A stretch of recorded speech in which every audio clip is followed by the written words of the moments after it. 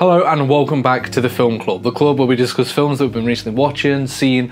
Let me know in the comments what you've been watching, if you've seen the film I'm about to talk about, comment what you thought about it. I was always going to be excited for another Wes Anderson film, and so when the trailer for Asteroid City came out, I was like, oh my god. I mean, this might go down as genuinely one of the most stacked casts for a film ever. I mean, let me just read it out. Like, Scarlett Johansson, Tom Hanks, Margot Robbie, Adrian Brody, Edward Norton, Rupert Friend, Bryan Cranston, Stephen Carell, Jeff Goldblum, Tilda Swinton, William Dafoe, and not to mention some of the other people who are not like massive names but still incredible actors. Maya Hawke, Sophia Lillis, sorry if I've said that wrong. Jason Schwartzman as the main character was absolutely perfect. He played this role to a absolute T. I've got to say though, standout was Steve Carell for me. He was in it for like 5 minutes, but every time he was on screen, it was just an absolute joy to watch, and I loved it. I really enjoyed Asteroid City, but if I'm being really frank, I think I prefer older Wes Anderson now. I loved things like Moonrise Kingdom and Fantastic Mr. Fox, where we actually got a coherent story that didn't make me need to focus and think like, what the hell am I watching? These dual narrative things are okay, but it doesn't serve a greater purpose, for me at least, for the whole film. I would much rather this whole film have just been about Asteroid City and that just been its own story without having the whole switching narrations and the other story, because I didn't really get the other story, to be honest. That might just be me, I might have just not got it, and that's on me, but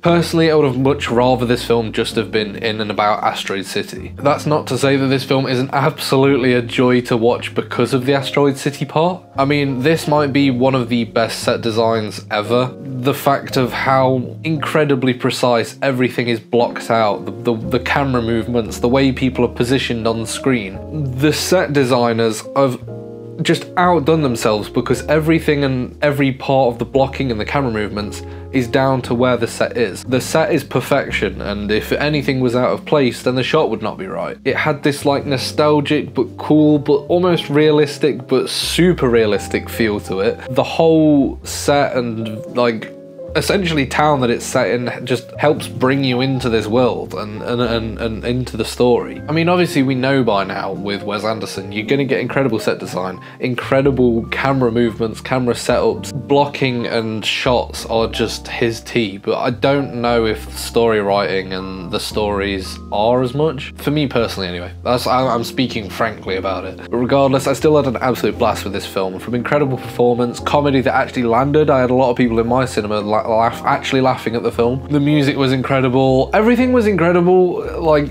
in terms of a film creative and film created standpoint. I just wish these films would sort of tone down the story a bit, because I watch a film like this to just enjoy a story. I don't want to think and philosophize about all these different meanings behind different scenes and things like that. But maybe I'm just too stupid for Wes Anderson. Anyway, if you've seen this film, let me know what you thought in the comments below, and I will see you next time on the Film Club.